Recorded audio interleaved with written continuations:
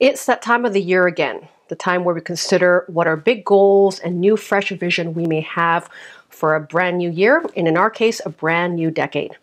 In this video, I'm going to be sharing with you 3 ways you can actually stay committed to the goals that you have for yourself, not just in the month of New Year resolutions in January, but for the rest of the year.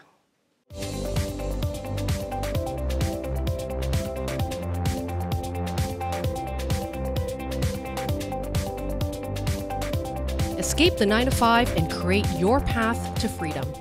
Hey, I'm Lydia Lee, the reinvention strategist at Screw the Cubicle, and my big passion is to help people just like you to create and grow an independent career and business so that you can build the life that you truly want.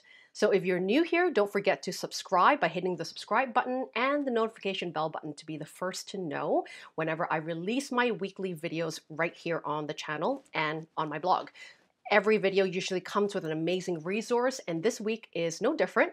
I will be hosting an absolutely free goal setting and vision mapping webinar. You'll be able to get the link underneath this video or one of the cards that will be appearing above my head so that you can register for free. That's going to be happening in a couple days. And if you're listening to this or watching this even after this video and webinar has gone live, you can still be able to register to get the replay. We're talking all about goals in this month of January, but not just about how to create goals, but actually how to stick to your goals and make sure that it lasts you through past January. You know, January is the month that we have big intentions and big visions for our life, but things start to kind of tither down, doesn't it, when life gets busy in the upcoming months for the rest of the year. So this video is really to get you started on the right practices and the 3 ways that I have really made agreements with myself every single year in order to achieve some of the goals that I set out for myself. Now, on the webinar, if you join me, I'll be digging into not just how to create the right goals for the life that you want, but really building the habits and practices that will ensure that you are accountable to them and you're making sure that you make room in your life for the new vision that you have. So the first piece I want to talk about is about habits. I've mentioned this before in past videos, how important habits are in terms of achieving our successes, where you can think about all the different strategies and plans you've got for your goals, but if you don't have the right habits that will actually help you to cultivate the commitment that you really require, right, in order to go after your goals and keep having space and time for those goals, you're never going to really truly achieve them. So staying committed means staying consistent. So whether your goals may be to grow your business by being on a YouTube channel, like what I'm doing this year is to stay committed to one platform really, really well. And in order for me to do that, and if that's one of your goals for this year, is not to do 101 things, right? Because if you say that your goal is to grow your audience or grow your brand or grow your expertise and credibility on a channel that requires you to learn and invest energy and time into, that means that you would have to actually release some space and have time in your schedule in order to work on this, right? In order to produce videos, produce the content that you're passionate to share. And habits are not just saying that, okay, I'm going to produce 4 videos a month, right? That's a great goal. But the habits to support that goal means what to you? It could mean that you might need to actually start to create a consistent day and time every single week to shoot those videos. Or if you're like me, someone that works really well in themes and in bulks of time, I hate doing things kind of repeatedly every single week. I know that I'm better off if I block off 2 hours for the month and film all my videos all at once. And that's going to give me a much better chance, right, of staying consistent to producing videos for you guys. And it's going to make sure that my time is reserved appropriately for what needs to happen to grow that goal. So when you think about your goals for this year, whatever they may be, what are some of the habits and daily practices that you have to actually set up as a system or as a reminder for yourself so that you can actually get the thing done? Maybe it's waking up half an hour earlier every single day to work on your business. Maybe if one of your goals is to build a better relationship with your husband or wife, is actually having certain time blocks in a week to actually sit without devices and sit without any distractions in order to be really present to the conversations and meaningful conversations that you really want to have with your spouse. So as you can see, having great habits is going to be what can help you to stay consistent and keep your eyes on the prize of what is necessary for you to do on a daily, weekly, monthly basis in order to actually achieve the big goal in due time. The second tip to stick to your goals and stay committed to your intentions for your goals this year is to create spaciousness for new goals by committing to the value of what I call an exchange. Now, a lot of people call it sacrifice, where they'll say, well, if you want that goal, you need to sacrifice something to get it. And to me, I don't really see things like that as a sacrifice. Sacrifice to me means you're giving up something you actually want, right? In order to have something you don't want. And that's not what we're talking about here. If you've got some big goals and big visions for your life in 2020, very likely those goals are really important to you. And if you don't know why they're important to you, this is the time. This is your tip of the day to kind of set aside some time and really figure out why these goals are important to you, why it's purposeful for you to pursue them, and then that way there's a bigger driving motivation for them, which I'm going to talk about a little bit after this as well. Now, what do I mean by spaciousness? Well, spaciousness is necessary for our busy lives these days because not only are our offline life really busy, right? Going to work, working with our friends and family, right? Having relationships with people, having hobbies and extracurricular activities. More and more our days are kind of back-to-back scheduling, which is causing us a lot of anxiety and stress to kind of keep up with everything going on in our lives. So we need to take into account this consideration that we need to find time and make time consciously in our schedule for things that are super important to us. So the exchange that I'm mentioning today is really the things that you really want to do that can really change your life this year, right? That can really help you to become the person that you really want to become this year. And that deserves space in your calendar, in your day-to-day, and your time. So as I mentioned, an exchange is something you actually really want to do. So you're exchanging something that maybe isn't as important to you these days. Maybe you have fun doing it, but you want to exchange that block of time or that block of whatever you may be present for into the new exchange of new tasks, new actions, new ways, right, to be able to progress towards the vision and the goals that you have with your life. So spaciousness might mean that instead of doing the back-to-back scheduling that you're usually used to, right? That makes you probably feel productive, but leaves you feeling depleted at the end of the day. It's actually time to really take on a minimalistic approach to life and sort of go, how can I actually create time and pauses in my day-to-day life so nothing feels like I'm just rushing through things? Now, as we talked about habits in the last part of this video, habits take time to form, right? It takes about 60 days or more, sometimes up to 90 days, especially if it's something you need to learn for the first time. That requires a lot of presence, right? And your conscious presence to be available for the tasks at hand that you feel that are important to you.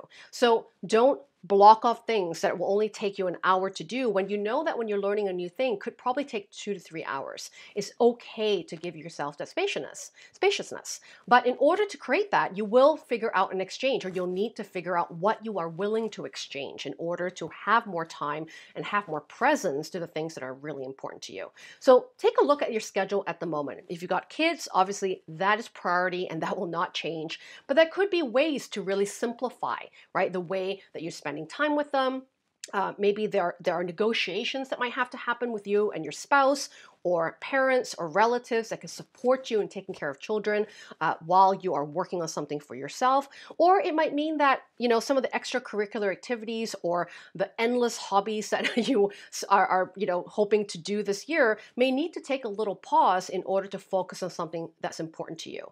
And know that everything you exchange will change as you start to get better at doing things faster, more effectively, or you build your confidence to be able to pursue some of your goals in a more of an expedited way. You can start to, release more time and enter more things into your schedule. But for now, more blank spaces in your calendar is probably the way to go so that you don't feel pressured into doing too many things at the start of the year, and you have a better chance of success when you create that spaciousness to achieve your goals effectively.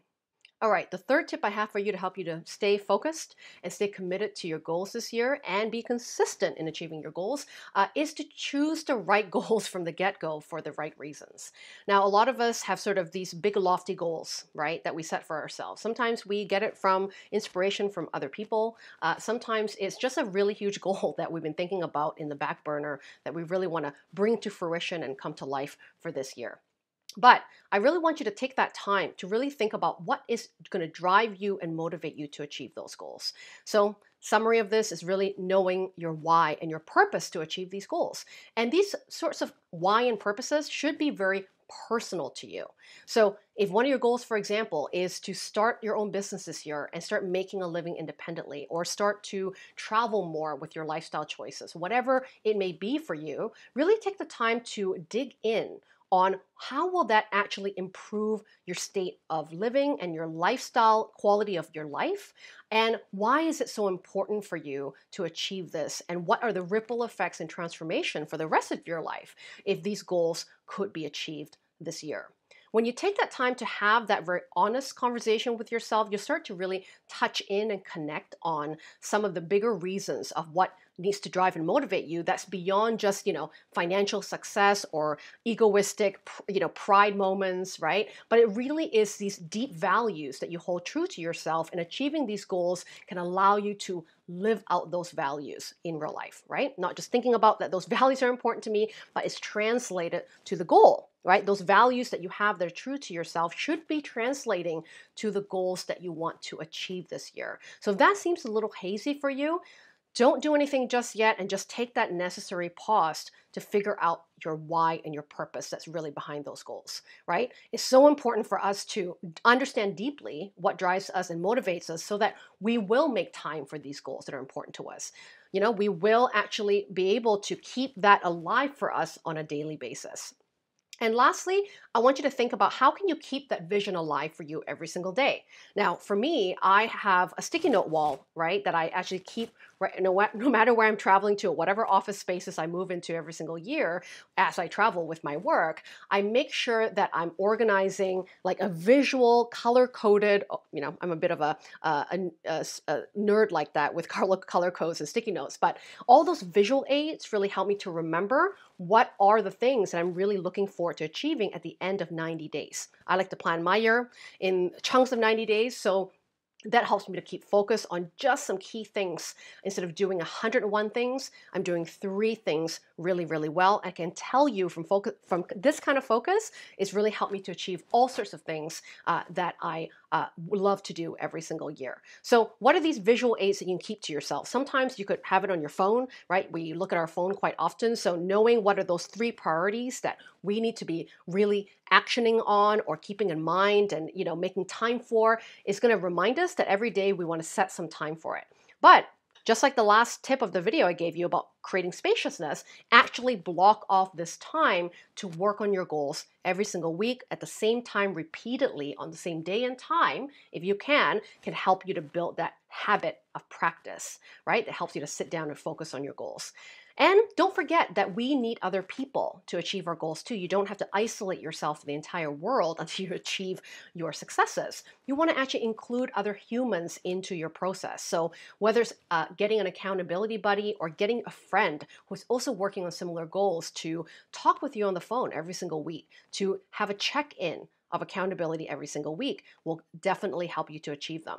Or you could hire a coach or a mentor or someone that really understands how to get you from A to B quickly and effectively and can hold you into a very serious accountability, right? When you pay someone to help you with that mentorship, a lot of times you will actually show up for that, right? And that's kind of interesting when we commit by investing. So you can learn more all about how to set your goals for 2020, setting the right goals for 2020, and be able to create your fresh vision and really the new fresh goals that you want for your life in 2020. We are going to be going over all this in a 90-minute webinar training I'll be hosting this week. You can click on the link below this video or one of the cards popping up at the end of the video here so that you can register for free and join me live on an in-depth very, very collaborative workshop where we reflect upon what has happened for you in 2019. We're going to take stock about what you experienced, how it made you feel, what sorts of insights and actually answers from your obstacles that can actually give you lots of answers to what needs to change within yourself in the year 2020, how you can really grow into the person that you need to be able to grow into the goals that you have for your life. We're going to be talking all about this and more on the webinar, as well as coming up with our North Star theme so that we can also use this theme to guide your decisions, right? Value-driven decisions for your 3 priority goals that you're going to set for yourself for the first 90 days of this year. So all of that is going to be complimentary and free for you when you join me, and I can't wait to see you on the webinar training. Thank you again for joining me and taking the time to grow with me and be on this channel. I really, really appreciate you. And again, don't forget to subscribe and hit the notification bell button to be the first to know about videos, and share this video if you think there's someone that really needs to hear it, and invite them on the training as well. I'll talk to you next week. Bye. Ready to work for yourself but have no idea where to begin? I'll show you how. Learn how to create a self-employment plan with work you can love with the Work Reinvented course. It's time to stop wondering if there's a bigger, more meaningful way to enjoy your life and work. There is.